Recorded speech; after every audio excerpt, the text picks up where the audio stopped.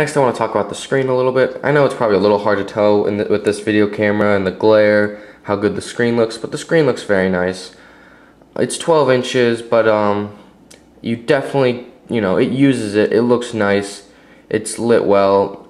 You get the brightness up. It looks very good. I used to have a 13-inch HP screen, and I thought that was kind of small, but this does not feel small. I don't know what they did, but I like it.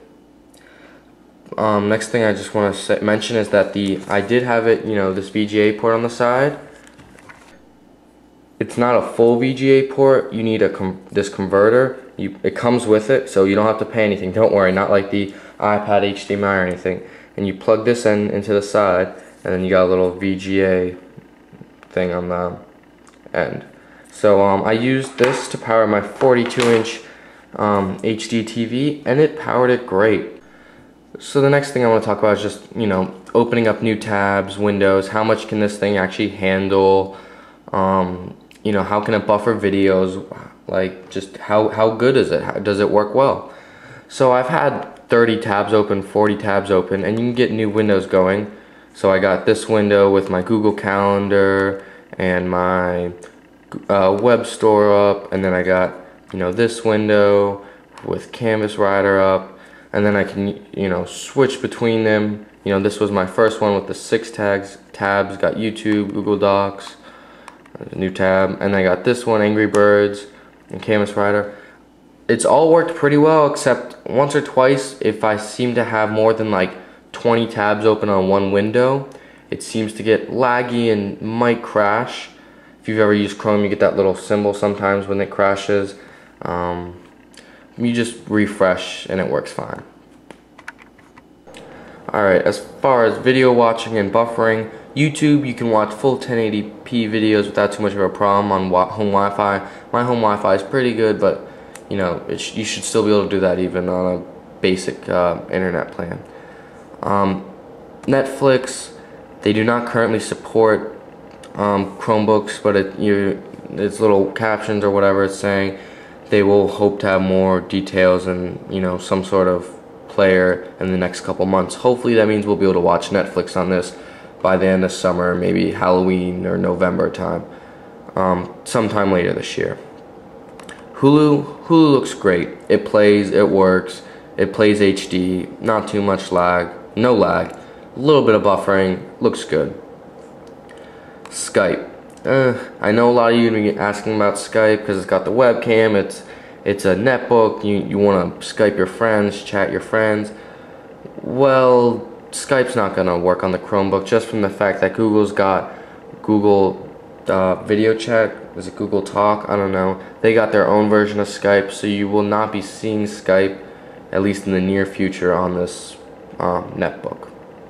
About the webcam is that nothing supports the webcam yet. So if you go to youtube.com or chat roulette or anything like that and you click upload, and you try to make a record from webcam video or use video chat your friends besides using Google video chat, it will not discover the webcam. So currently the only thing, far as I know, in the world that supports this webcam is Google video chat. So not too much use to that, kind of annoying. Hopefully we'll get some support on this in the coming months.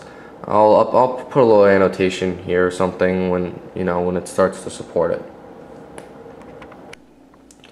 So my final thoughts on this, it works well, it's nice, I have good hopes for it, but it still feels like a beta.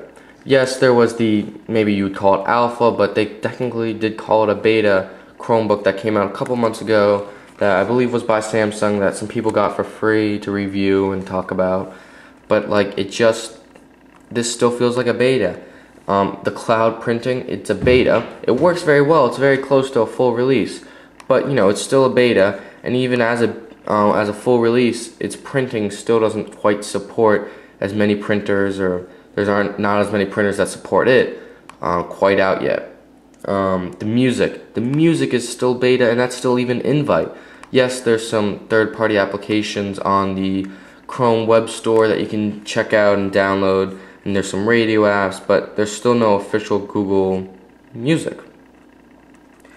We've also got just the problem of a little bit of crashing, and there's just like no warning that's gonna crash. Like there's no a little bit of jumping, it just crashes. A little bit of a pain, but luckily everything's saved in the cloud. It's not that big of a deal. We've also got the fact that just some of the video services don't quite work. Netflix, they don't even have a beta. They don't have anything for it yet. And HBO Go is very pixelated and barely watchable. Not very enjoyable. But we'll have to compare this one to the Acer one, which has a 1-inch smaller screen and an HDMI out down here instead of a VGA. We'll also have to see if anything gets updated in this coming week or so before the official release of this device, and over the next couple months as Google gets feedback from thousands of people using this, and towards Christmas time when they're trying to make it work, and we'll have to just see.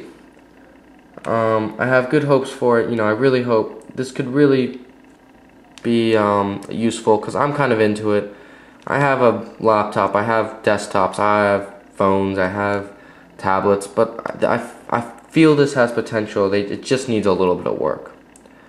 But we'll see. Thanks for watching. Please comment with any questions down below that I forgot. Thumbs up and subscribe.